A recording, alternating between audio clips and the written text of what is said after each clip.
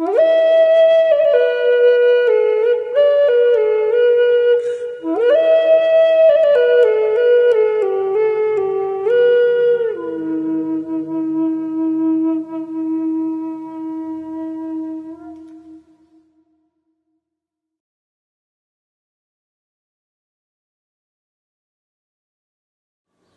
to Inspirational Transformational TV show. Amy Whitney here today with my very special guest, Robert Moore. Robert is an author and he is an inspiration. I'm not sure if I have actually met anybody with a greater story of transformation than what Robert has.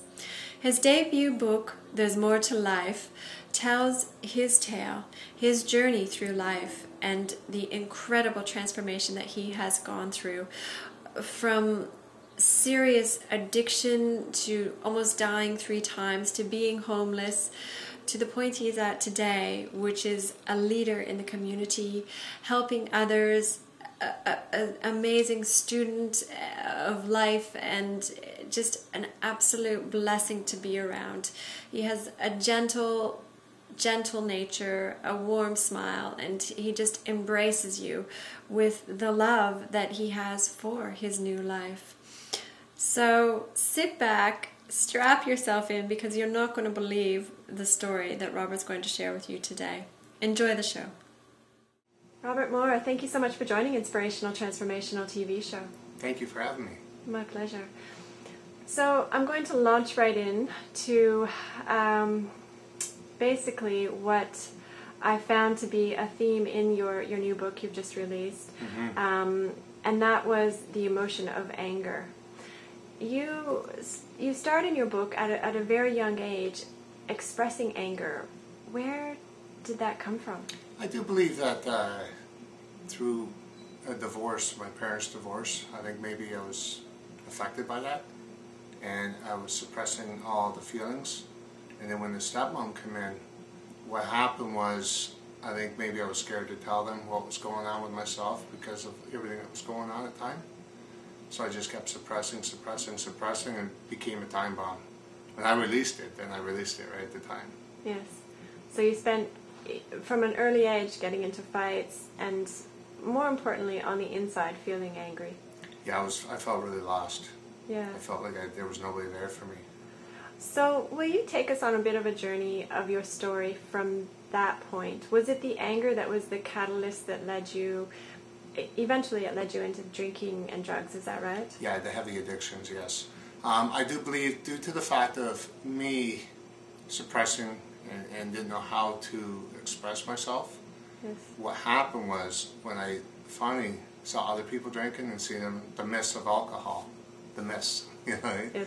Once I seen the mist of that alcohol, everybody having a good time and having a barbecue, everybody laughing, I decided, well, maybe I'll guzzle one down, and I had that different feeling all of a sudden. When I had that different feeling, it was like I could be somebody, you know. And then all of a sudden, my dad didn't really notice at first, but he didn't notice his beer was missing. Right. So then he did notice I was acting a bit different, as being more expressive, but more angrier at them, and telling them, you know, things that they'd never heard before. Right. You know, like more or less no, yes, no. Right, when they'd ask me something, I'd mouth back. Yes. That wasn't the right thing, right?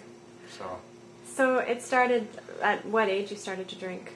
I started drinking roughly around 13. I had my first beer.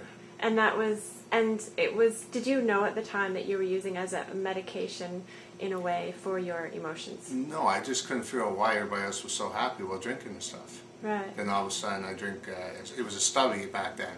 Yes. It was OV. The stuff tastes like sandpaper, honest to God. Yes. But I did drink it, and when I felt something different, then I realized that there's a way of getting out of me. When there was a way of getting out of me, then I figured, well, I don't have to deal with my emotions. Yes. You know, I could just deal with this, and I could slide by certain things. So then it became a behavior of I'd steal to get other things like cigarettes. I started cigarettes back then too because I was cool, you know. Yes. And actually this area right here is where I started all this stuff. Yes. And what area are we in? In Mississauga, Clarkson, Ontario. Beautiful. Yeah. And now take us down the road of addiction. So at 13, you just started to have some drinks. How did it escalate? Like, I've read your beautiful autobiography. It's absolutely amazing. So I don't want to give too much of that away. But what I want to know is, how did you progress from having a few drinks at 13 to the point you actually do get to in your journey in life? Basically, in the community, I guess I seeked out the people that were getting the attention too, because I wasn't getting enough attention at home. Right. So I'd seek out in the community for people that are getting attention. And there was a lot of people in fights, gangs, and everything else that people were scared of. So if I got in with them, people would listen to me. Right. And I wouldn't be in trouble. Right. Little I knew that there was police backing those guys up, and I'd get in trouble that way, right? Yeah. But every time I hung around these people, I felt inferior, I felt invincible.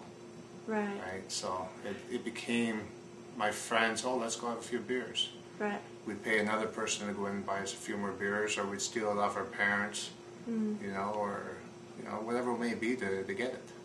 So the thought process in those early days, did you have aspirations? Did you have hopes? Were you thinking, oh, in a few years I'll study to be a dentist, or were I you had just dreams of just being somebody. I didn't Right. know who, I don't think. Yeah. Because back then, when I was like 13, 14, 15 years old, I was on the midst of being kicked out of school. And as a matter of fact, at 15, I did get kicked out of school and asked not to go back. Okay. That was in Flusherton, when my parents moved from here and they bought a house up there. Okay. But back then, I mean, we all had hopes of being somebody. Yeah. To be honest with you, I don't know what it was. I dreamt a lot when I was on the booze, right? Yes. You know, wishful thinking. Yeah. You know, I mean, maybe the lottery ticket, I don't know. I haven't a clue. So your addiction, it progressed into heavier drugs. Yeah, actually, there wasn't much I didn't do. I'll be honest with you, it went right from the booze, went right into, I tried smoking weed, and then from there I went to barbiturates, which are pills, drugstores, codeine.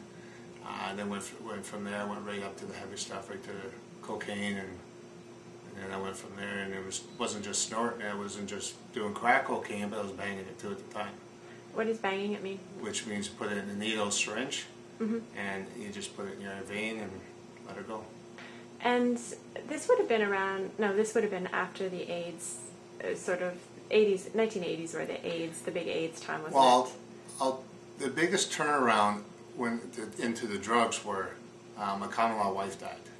She died giving birth to my son, right, which is a big part of this book, and I won't give too much away of that, but I'll just, it affected me emotionally. I didn't know how to affect with my emotions. Yes. So when I had an emotion, at that time I ran to the booze.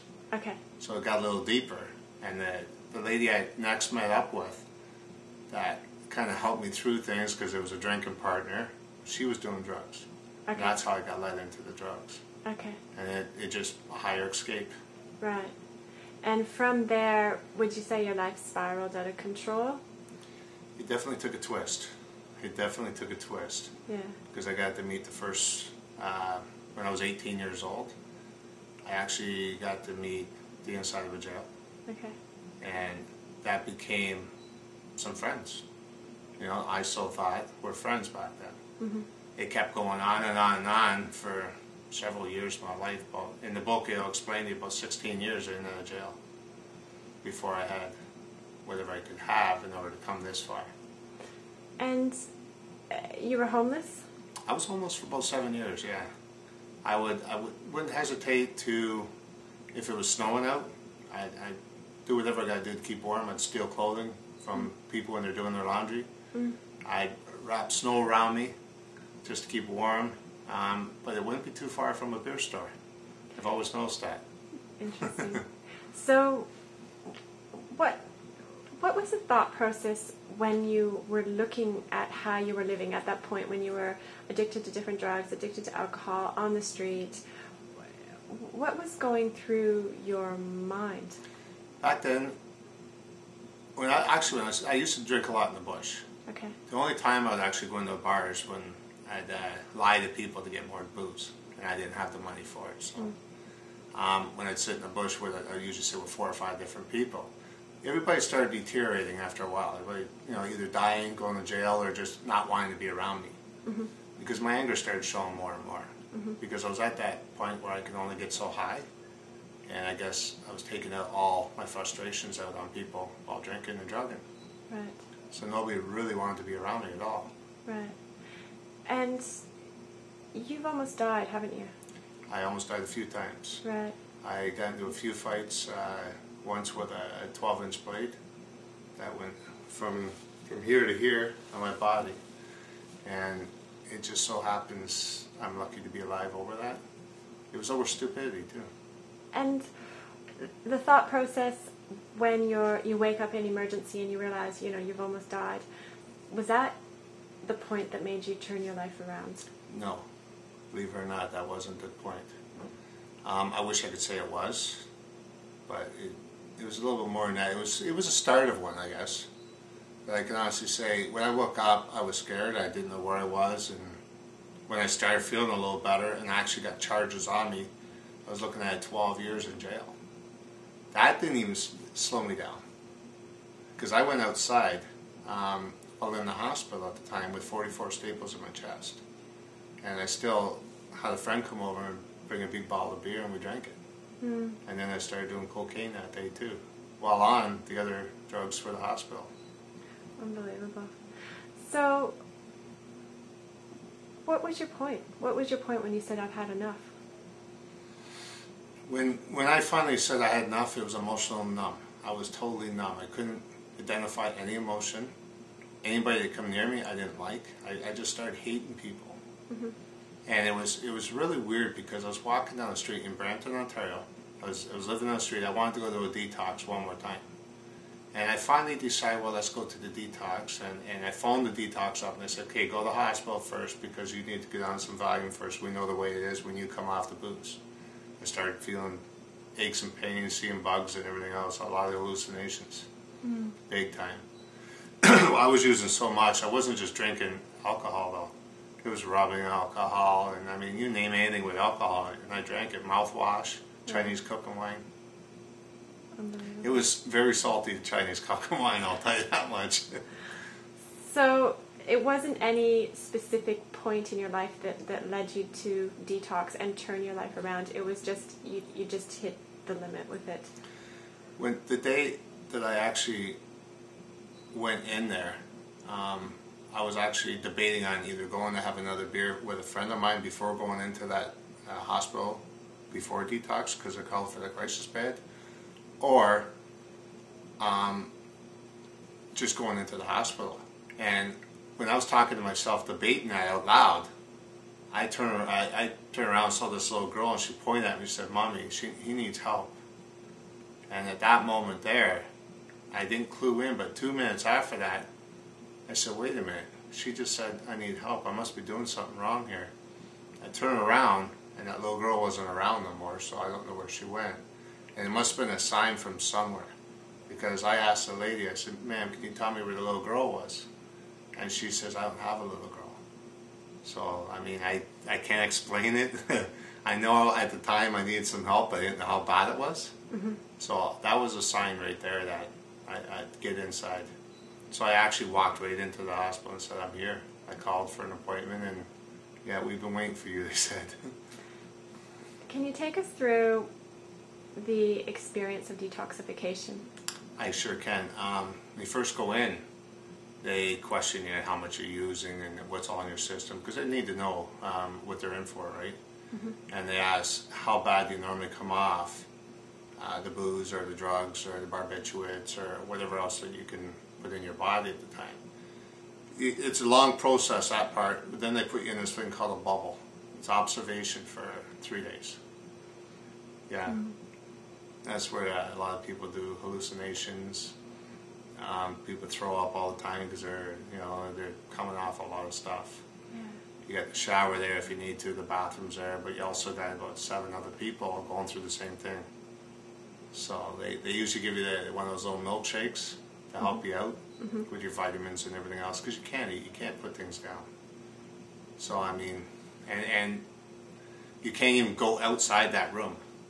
You have to stay there. And when you were going through, say, those 3 days of heavy detox, what was it that kept you there? I was too sick to move. Right. Too sick to get up. If someone would have walked in and had a case of beer, it would have took me about 3 hours, and I would have been okay. I would have walked out. Right. And all I could think about is how do I get out of this mess? And at that time, I honestly said, if there's a God out there, help me, because I don't know what to do here. I can't stand the pain. Yes. And when I'm going through, I was hallucinating and seeing things, and I couldn't sleep. And when I did sleep, it was like far and few between. Yeah. An hour here, an hour there, but your just body's all achy. And how many years ago was that? Right now, I'm clean and sober almost 6 years. So September 5th, 2005, I walked in the doors at the detox. Congratulations. Thank you. And in that time, like, so you were basically an addict for 16 years, is that right? 16 to 18, yeah. And during that time, your accomplishments amounted to not much. But in the past 6 years, do you want to list off some of the things? Last 6 years? Clean and sober, when I was three and a half months clean and sober, I had a fellow come up to me. I started going to 12-step meetings. And while at the 12-step meetings, there's always someone that can help coach you, help guide you like a sponsor, right? So I didn't have one at that time. I was, I guess I was sponsoring me, the ism part of the alcohol, right? Yes. And this one guy comes up to me and says, "Who's sponsoring you?" And I said, "What do you mean, who's sponsoring me?" Now, I was very rough around the edges. I did not know how to live sober, in sobriety or anything, or how to live in the community without the booze or the drugs, without lying, whatever I had to do, right? Okay. And this guy, he was actually an ex-biker. Okay. And he says to me, who's sponsoring you? And I said, "I don't know what you mean." He says, "Knock off the tough guy act. I'm sponsoring you now. You report to me." And I said, "Yikes." We almost went around back a few times because I was a fighter. Right? And I hated fighting, but I hated hurting people. But I didn't like the way I felt, so I fought to get out of my own skin too. That became addiction. Really? Obviously, yeah. Because if I didn't have the booze, what was I doing, right? So you mentioned that when you were sober, you didn't know how to interact or how to feel. What was the process with moving back into society? I went to a treatment center. Okay. At that treatment center, I spent almost 4 months. All right. And while at the treatment center, they took me through different emotions. What they basically did was strip my emotions to nil. So I'm just an empty shell with no emotions. Because I couldn't identify them anyway, so why not strip them? Okay. So what they did was they built them up one by one and trying to get me to live with the process of this. And it was not easy. Yeah. I was angry. At the same time, I was willing to do the steps, which are a 12-step program, right? Yes. And I kept saying to the one guy that said he was going to sponsor me, I said, "I don't understand why I can't stay sober." And he says, "How many steps have you done before?" And I said, "I've done 1, 2, and 3. And he says, "Why don't you try doing number 4? Move on. Otherwise, that's a moral inventory of yourself, right?" Mm-hmm. And I guess that feared me because I didn't know what lies ahead. Mm-hmm. And number 5 is actually when you talk to another person about what you've been through in that 4th. Right. So it's very emotional, and it's almost like you go through emotional hangover before you get better. Interesting. Yeah. So the 12-step program, it actually it worked for you, and you're still a member, and that's Oh yeah. that's your I process. sponsor, I speak, and I help out. I even actually today, I have a pass. I can go into the jail up north, which is a federal jail, Yes. and I can talk to other people about certain things too, because I've achieved so much. Wow. And I cut you off because we're talking about the things you have achieved in the past 5 years, because it's absolutely beautiful. So do you want to share some of your highlights? I'm the first in Georgian College's history to ever establish an award while going to school. And I did that by building a basement apartment. At the same time going to school, doing placement, writing the book. Beautiful. And I was keeping busy, but I wanted to do something to give back to the community, especially the one that helped me out. Yes. And that's up in Arroyo, Ontario, right where I live. Mm-hmm. So so I help out them, and then next thing you know, some more of my achievements. I got the Lieutenant Governor's Community Volunteer Award for helping other students out. Mm-hmm. I did my grade 12. Beautiful. I went through and I got drug and alcohol counseling diploma. And I also went through, I got social service worker diploma through Georgia College. Wow. And today I'm a second-year student at the honors role of social work at Lakehead University in Arroyo. I just want to start clapping. And I'm also, my goal is to establish another ward at Lakehead University this year. Amazing. And that's what I'm doing next month. Next month I'll be having a yard sale with donations and everything from the community.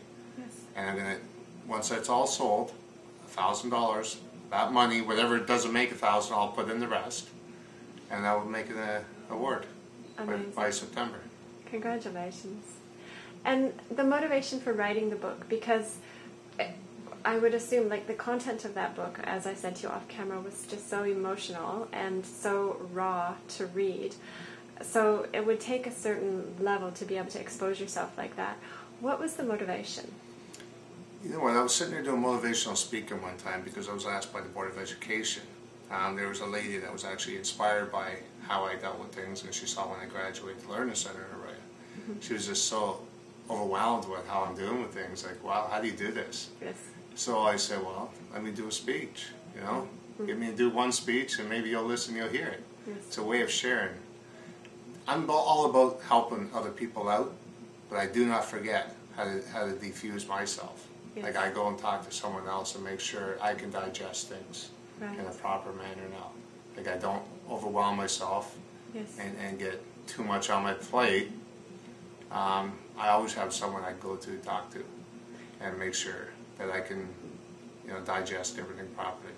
Is that a key factor in staying clean and sober? Is the communication and because the people that are helping me out already been there.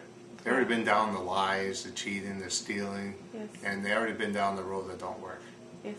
Right. So if it's not going to work for many of others, I can't see it working for me. I can't be the first on that one. Yes. It's part of the rules. So tell us a bit about your motivational speaking. You actually go to youth centers and schools? I do go to, up in Arroyo, I talk to adult learning centers, right? And I go in there and I just basically talk to them about my emotional side of things, about going back to school. I went back to school at 32. Nice. Right? It was a weird feeling, especially 3 months sober. No, pardon me, I was 6 months sober. Yes. And the worst part is, you're in class with people that are your children's age. Yes. You know what I mean? Yes. And they're all talking about what a big party they had, and you're only 6 months clean, and as long as you don't fall into that, like I call it war stories. Right. All the things in my past is war stories. It made me feel good because I wanted to do this and show off and be somebody, but neglecting the person I wanted to be in the first place, or had to be, or guided to be. And do you feel, I love the story about the little girl that you saw at that pivotal moment in your life, and you tell a story in the book about when you quit smoking, which I love. It's my favorite story.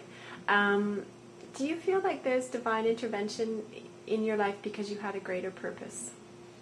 I feel something definitely happened. Someone touched me somewhere down the line.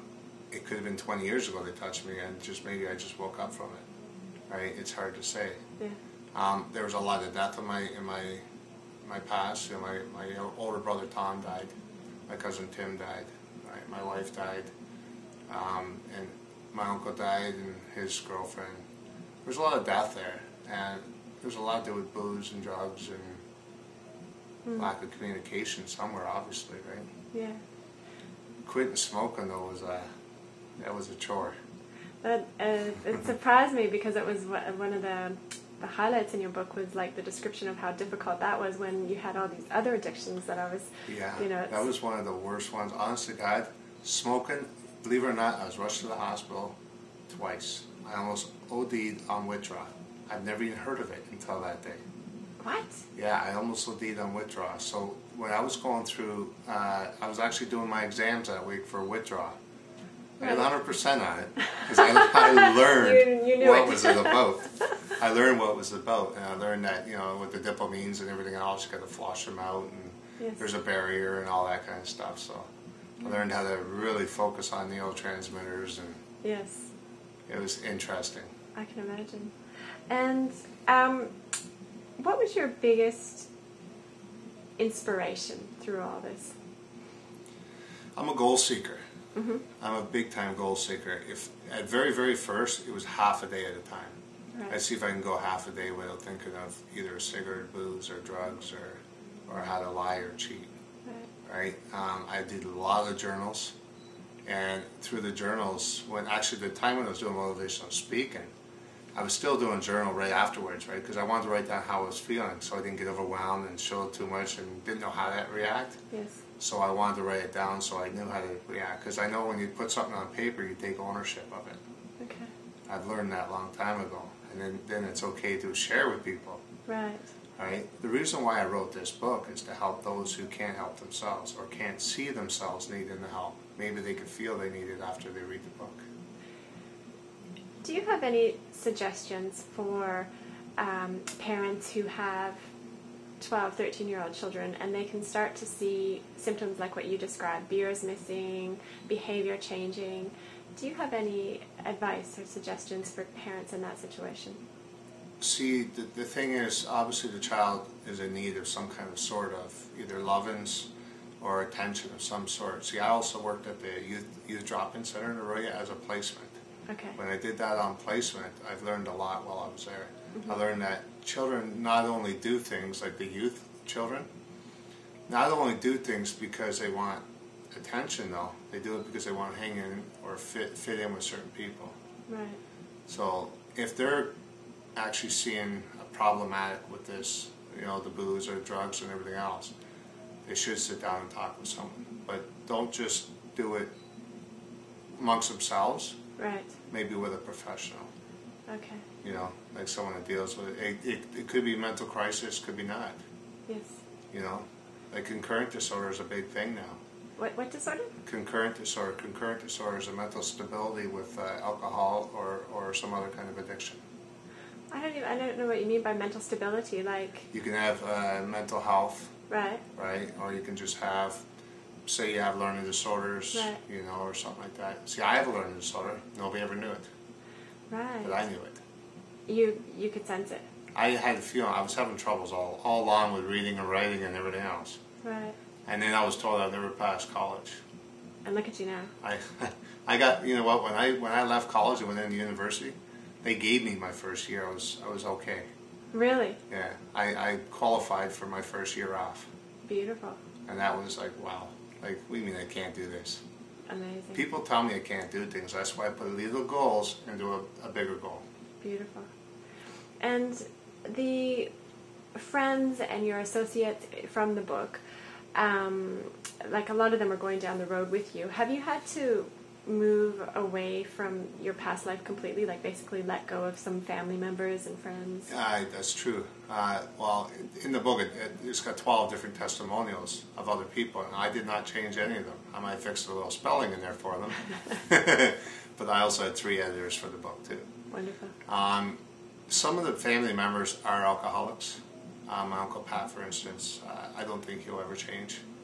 He's not doing well with his health right now. And unfortunately, nothing I can do. Mm. If you don't want it, then I can't do nothing. There's other people. I say people, places, and things. People I hung around with, there's a lot of them that are dying off, going to jail, no longer around, nobody knows where they are. The place I can't go sit in a bush with, you know, without thinking about having a wobbly pop, I'd call it, right? Yes. You know, or things I did before as a trigger. I have to avoid things like that. And your goals and aspirations, I know you're going to set up another, is it called a fund, or what are you setting up at Lakehead? Yeah, I'm going to set up another award. In my own name, yeah.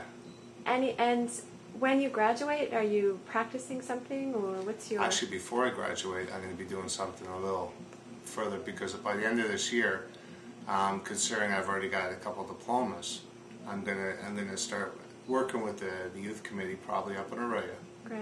And maybe do like a crisis thing that I go to their house and deal with them, as long as things are safe for us when we walk in. Yes. Like, we can't walk into something that's not safe. There'd be 2 of us doing it at once. Yes. This good friend of mine, she's gone through school and doing the exact same thing I'm doing too. Great. You know.